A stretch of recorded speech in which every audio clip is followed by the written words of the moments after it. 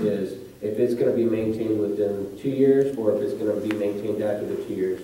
Because if it's done properly, the county won't have to maintain it for the first 2 years. Sure, I understand that, but the 2-year deal, I'm not sure I'm getting that either.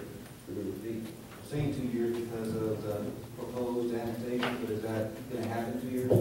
No, it's not because of the proposed annexation. According to Cindy, it's because that's what the county is offering in return for the variances. I think this clearly needs some more information before this council can make such a hard decision. And it is not our intention, Mr. Price, to stop your construction. And please understand that. Now, I understand as a business owner sitting between a county and a number of regulatory agencies, we all have to be playing together on this one and clearly understand what the county wants and what the city can and cannot do, and what the county can and cannot do, and what you can and cannot do in the long term of your business. And again, I'm going to make a motion to table until we can get answers to the questions and ensure that we have those answers to our questions at the next council meeting so that the decisions can be made on the variance and the approval of the plat. And this is for 4E and 4F.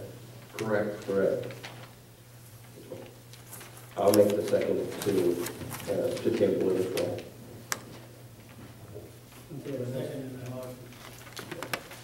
I have a motion to table item 4E and item 4F. Motion made by Councilman Miller, second by Councilman Rodriguez. All in favor? Aye. All opposed?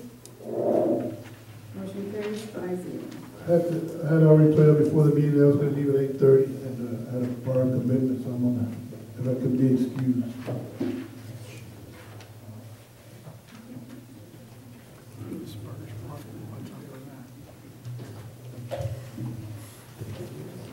Now we're going to go on to item 4G, consideration and action to approve directive number 6.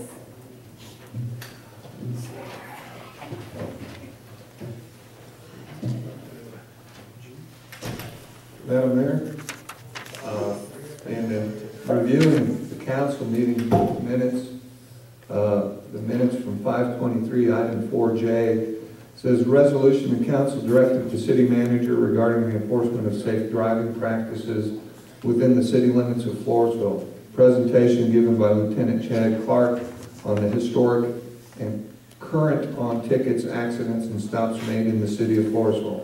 Motion made by Councilman Miller to direct the city manager regarding the issue of safe driving practices and include it in directive number 6. Seconded by Councilman Rodriguez. Motion carries 5-0. As I review this council directive number 6, this is not inclusive in it, and as such make the motion to table until the next council meeting when that can be included.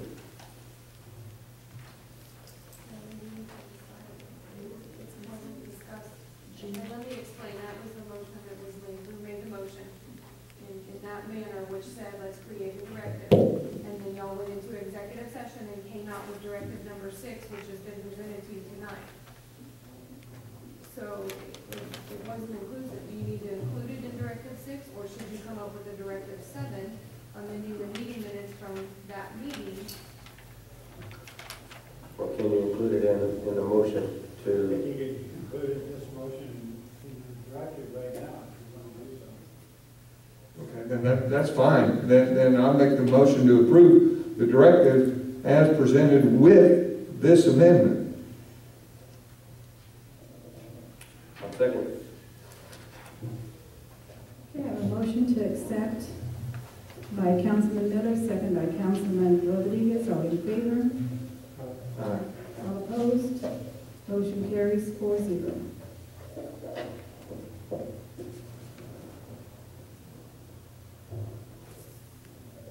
Okay, now we're going to go on to item 4H. Consideration and action to direct city manager to create, submit requests for proposals on individual tower leases on city-owned water towers. Madam Mayor, that's an item that we've discussed several times, and Ms. Vaughn has suggested, and I echo or I support the proposition that we just take open proposals for leases, and that they be for dollar amounts, and they be for no restrictions on frequencies. We did go back and check the Internet America matter. My colleague discussed that with Kurt, and we can't find the records on the old Internet America, so we don't have that precedent facing us, yes or no. So the thought was to just take straight up and down dollar proposals for the leases on the tower and do reasonable notice, we could bring them back in a month and see what they say. So essentially, release an RFP. Yes, sir. Okay, and there is a time frame on that Yeah, as we'll well. bring it back For in a bids. month and advertise it in the meantime in the paper. Okay. And it'd be a generic RFP? Yes, sir. Yes, sir. Okay. And the only thing non-generic about it is we'll have to cover the pause.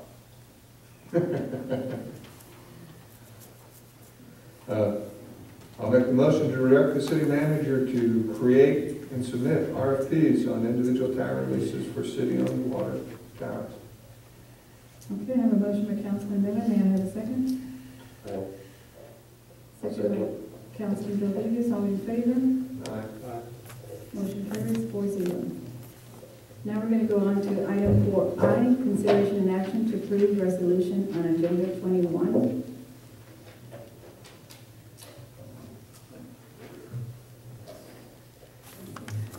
Mayor, I have a statement on that. I have a problem with that resolution. And I noticed Mr. Rodriguez's item, and the resolution hasn't been read, right? Do we need to read it before, or do we wait until after the statement? I think that once it's approved, I think the resolution is read. Well, let me give you my opinion on that. To me, a resolution expresses the city's preference, the citizens' preference. And Agenda 21 comments that were given in our last meeting by Mr. Pete Uhaus of Shannon Ridge, Wilson County, in our meeting of May the 23rd, is saying that our citizens of Floresville do not want assistance from the government. And the reason I'm saying that is because at the bottom of the resolution, it says, we hereby endorse rejection of its radical policies and rejection of any grant monies attached to it. So this means that in voting for this resolution, we're giving up our rights to ask for grants to support the conservation of clean energy, to breathe clean air as a result of using alternative energy for global warming, like solar panels that can be used to generate energy. The supporters to reject Agenda 21 for sustainable living do not want us to think globally, to help our fellow men in third world countries to sustain a better way of life. The supporters to reject Agenda 21, they don't want us to assist those living in squalor without medical support, to combat disease, without clean water and food, and other issues that plague developing countries. Again, it's stated in the resolution that we hereby endorse rejection of its radical policies and rejection of any grant monies attached to it. To reject the Agenda 21, as our resolution proposes, will deprive us of grants for businesses who want to build greenhouses with the environment and global warming in mind. Rejecting this agenda will not allow grants to support research and development for the city of Floresville, to access clean energy programs, or agricultural programs that help farmers conserve the soil for future generations so that we can continue to have plentiful food for future generations. Rejecting Agenda 21 will not allow grants for urban planning, forestry, green design, or green energy, such as solar hot water heaters, which some states already have, or buildings that rely on wind energy. Rejecting this agenda, item 21. Sustainable living suggests we are rejecting the use of resources that preserves the environment for future generations. It is not only involving global warming, but social and economic community issues. I'm asking this council to look beyond the surface of what this political issue represents and its supporters. Its supporters favor no change, no enhancements, no real solutions to our problems. These supporters favor low taxes, deficit cuts, use the Constitution as their center of life, and want the people to solve all our issues without government help. As taxpayers, we are entitled to government-supported programs. It is our monies, and we have a right to demand what is ours. We're currently using one of those programs. It's called SECO. It was an energy grant awarded to the city, and we used it for our air conditioners. So please do not vote in favor of this resolution. Vote against it. It is the right thing to do to preserve the rights of our people. Thank you. Does anyone, any citizens have any comments? Actually, I've got more thoughts. Go ahead, Mayor. Mr. Gonzalez, go ahead.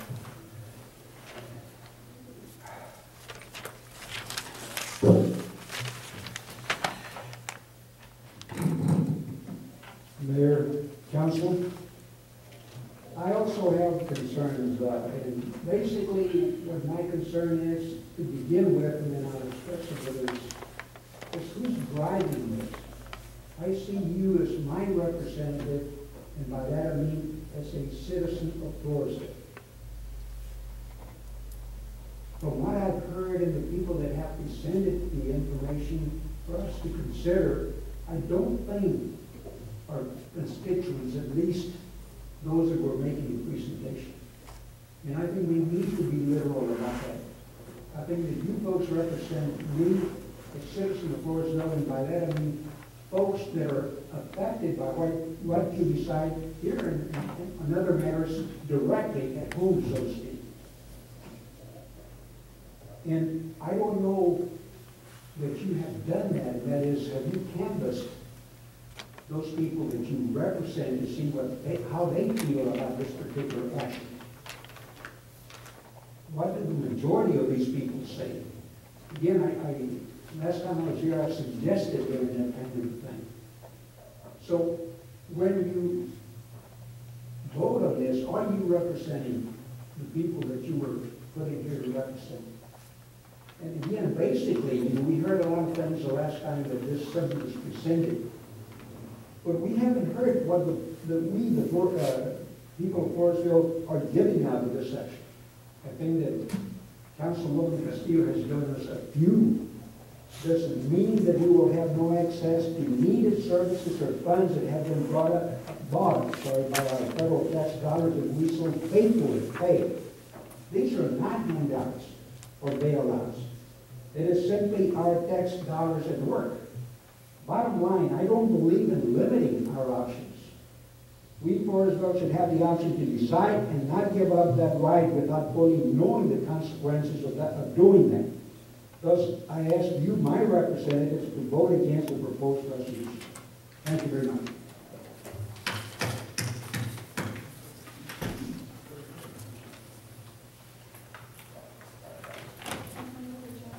I'm going to just jump right into this. One, this resolution is specific to United Nations Agenda 21. Last I checked, the United Nations Agenda 21 hasn't granted any grants to the city of Floresville or offered any grants to the city of Floresville or taken over any solar hot water projects to the city of Floresville.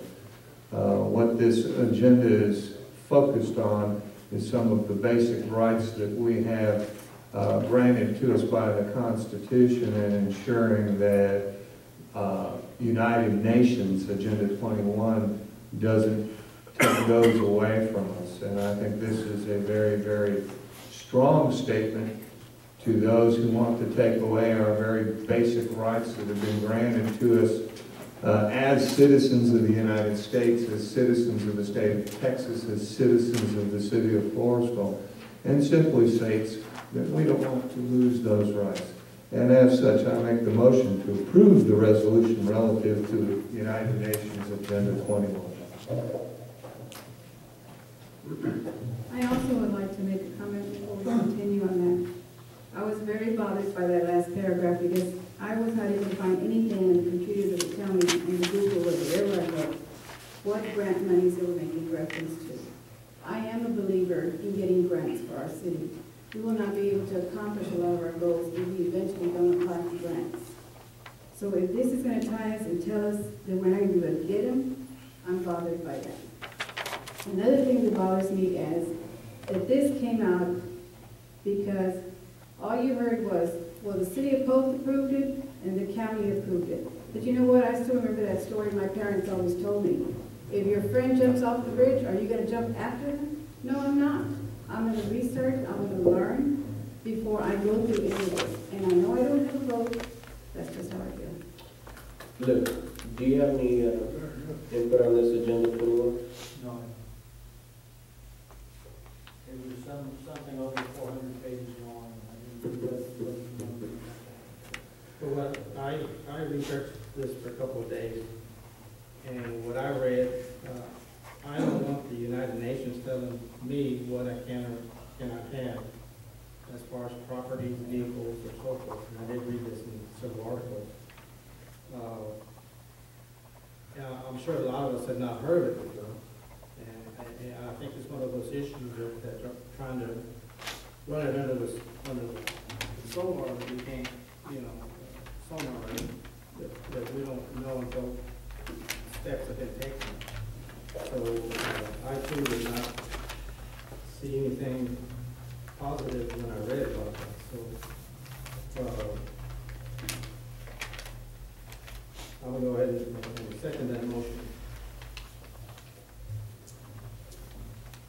We have a motion by Councilman Miller, second by Councilman Guerrero. All in favor? Aye. All opposed? I oppose it strongly. I'm sorry that the rest of them voted for it. Okay, that is 3-1. Motion carries. Last item, 4J, consideration and action to approve resolution to protect and defend the constitutional right to keep and bear arms. And I'd like to ask first if there's any discussion on this. Do we have a documentation other than this resolution? Madam Mayor, anything that talks about protecting and defending any constitutional right, I am for, and therefore make the motion to approve. I brought this resolution on to basically state that our rights of the Second Amendment are not to be infringed on, not to be taken away from us. And I will second that motion. I have a motion by Councilman Miller, second by Councilman Rodriguez. All in favor? Aye. All opposed? I object. We were not given sufficient information for this item.